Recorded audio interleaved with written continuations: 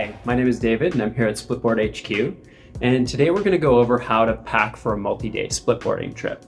There's different types of multi-day trips that people go on into the backcountry. It can be anything from where you might be going in and staying in a tent, or you might have accommodations where you're staying in like a hut and you're going from hut to hut, or you might even be getting helicoptered into a space where you're going to be dropped off and food will be provided for you. So depending on each of those scenarios, there's different nuances that would change what you're going to bring for those trips.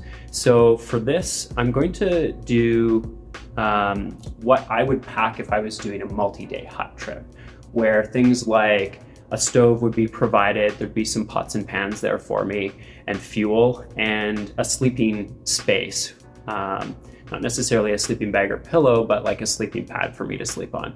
I tend to break my gear into what I consider essential and non-essential, or the nice to haves. In the essential category, I like to break it down even further into like basic gear, clothing, safety gear, and food. And so let's kind of dive into each one of those separately.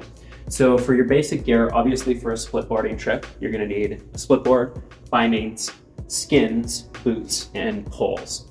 Now, also for a multi-day trip, you're gonna need a backpack. So I typically use a smaller backpack for my daily commuter, but for a multi-day trip, I tend to use about a 45, 55 liter backpack so that I can fit things like a sleeping bag into that. So that's what I would consider the basic gear category. Now for clothing, when it comes to clothing on a multi-day trip in the backcountry in the mountains, all of us know that layering is key. This is especially the case when you're out for multiple days, because weather can change from day to day, especially if you've been out for like 3 or 4 days, things can be dramatically different. Making sure you have like really solid base layers, like long underwear, merino shirts, things like that, that wick away the moisture and tend to shed that, but also breathe, dry quickly, and keep you warm are key. Stay away from anything cotton. That's kind of a general rule of thumb for any time that you're out in the backcountry. I like to bring neck tubes, some mitts. I tend to always have like extra thick mitts that I can put on if it does get really cold. Outer Gore-Tex layer for pants, jacket. This is a piece that I added to my equipment the last couple of years. It's a vest and it's made from merino wool. And I find that it dries out really quickly and breathes really nice. And this is often what I find that I'm skinning in most days lately. Always have a down puffy with me packed away in my pack just in case I need it, and a helmet. That's kind of my go-to, along with a pair of sunglasses and goggles for clothing. The basics of safety are going to be your beacon probe shovel. I like to often bring, for digging a snow profile, I like to bring a snow axe with me.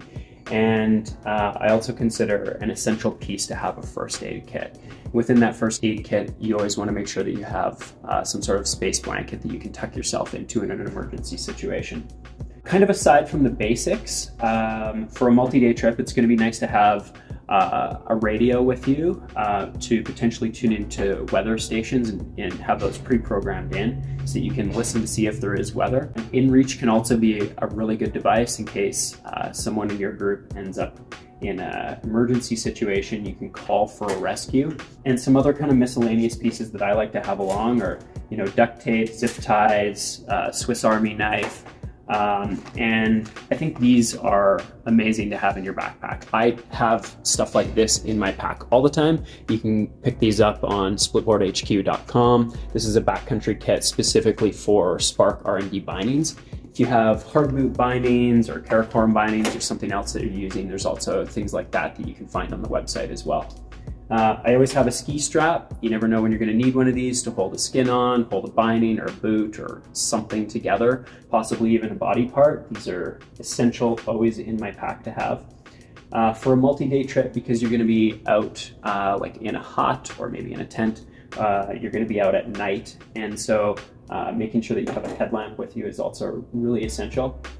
And it's always a good idea, especially on a multi-day trip, to take compass and either some sort of guidebook. I tend to mostly stick to a map, but a guidebook or map, something that is like paper, because sometimes when you're out for multiple days, batteries die in extreme cold temperatures. if you're relying simply on GPS, things like that can fail you when you're in the backcountry, especially for multiple days. And so to reduce your exposure to those risks, having a compass in a whiteout and a map is really a good thing to have in your pack. On to food. So I like to break it into obviously breakfast, lunch, and dinner, and then however many days you're going out for. So let's say we're going for like a 4-day trip.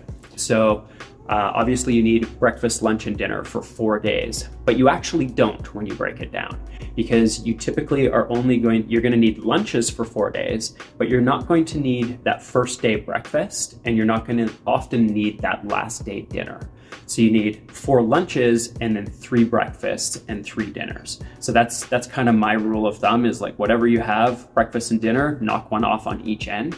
It is nice, especially when you are going out into the backcountry, if you're somewhere fairly remote and weather can change on you, to have an extra dinner or an extra little bit of cache of food just in case you get trapped somewhere. That's often a good plan for something to have in your pack. For the food itself, I try to keep it pretty simple. I use instant oatmeal. I like these Alpine Star instant coffee. You can just like stir it up, throw it in a cup, and away you go. For lunch, I tend to do things like cheese, pepperoni sticks, bars, some honey stingers, stuff like that. And for dinner, again, I like to keep it simple and just go with like something like a backpacker's pantry or something like that with a dehydrated meal. Obviously you need a water bottle. That would kind of case what I would consider the essentials. Now we're gonna dive into the less essential stuff. Sorry, actually I forgot these. These are essential. You have to have toilet paper, and you probably don't need a giant roll like this, but it's fun. Maybe you do. And deodorant and toothpaste and sunscreen, especially if you're on a glacier for multiple days. Sunscreen is a really good idea to have on you. Non-essential stuff. Hut booties, these are a nice to have for me. They're amazing though to get out of your boots and throw something else on while your boots dry overnight. You can like pull your liners out and air them out. I tend to cruise around in these, and if I go outside and the snow's deep, I'll just throw on like my soft boots over top of that, just the shells, and that works really well. A hat can be really nice to block the sun out if it tends to be sunny.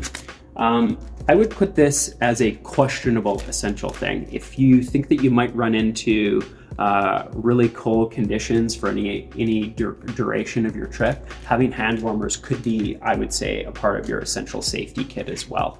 Also nice to have, something that I bring on all of my multi-day trips now, is some sort of power bank.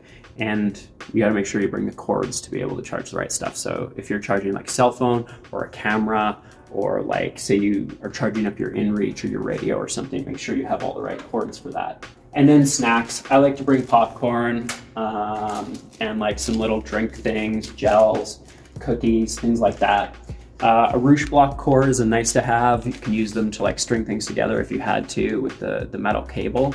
It's also nice for if you do get into a situation where you want to actually do like an extended column test, or you want to do a ruche block test, then you have that with you as well. And then again, specifics, like let's say you were doing like a multi-day glacier trip, or something where you were going to be like bringing like ice axes or screws, you might have like specific equipment that you bring for that. So things that might fall into that category might be like a rope, a mountaineering axe or climbing axes, some boot crampons that you can throw on, or maybe some ski crampons, or both in some situations.